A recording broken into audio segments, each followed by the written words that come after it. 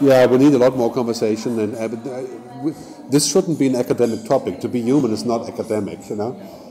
To talk about whether the drone weapon can be automated or not, those are other issues. But you know, being human is a very fundamentalist. I mean, look at ancient Greece. You know, the discussion about what it means, you know, how to achieve happiness, and you know, those are all things that we need to keep in mind, because technology will eat them up one by one, just because that's what it does. You know, it grows like this.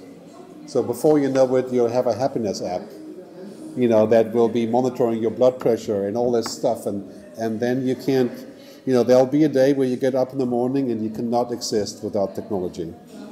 And I'm not talking about being sick. I'm talking about being a normal person.